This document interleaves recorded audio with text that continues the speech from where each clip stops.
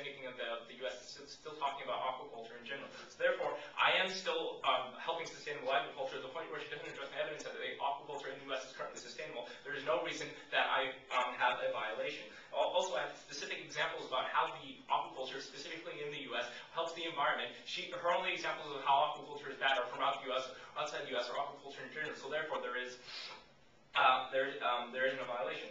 On her policy framework, basically all her evidence arguments about disregarding evidence in education. I'm not disregarding evidence. I'm not disregarding education. I'm using her own evidence, and her own evidence never says I am unsustainable. According to her evidence, I'm sustainable. Therefore, there is no access to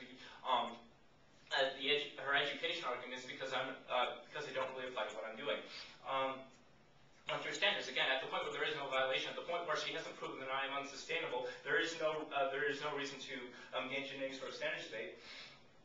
On the intervention, again, I have a reasonable interpretation, and at the point where I have a reasonable interpretation, it doesn't matter. There is no reason I am not violating the rules, and I am not violating fairness.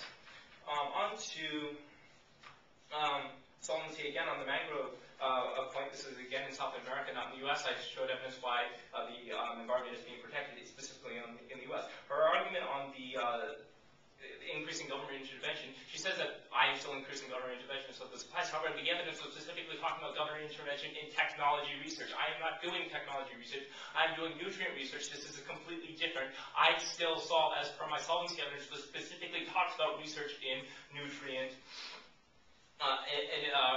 information. Therefore, this doesn't apply. On to the food security.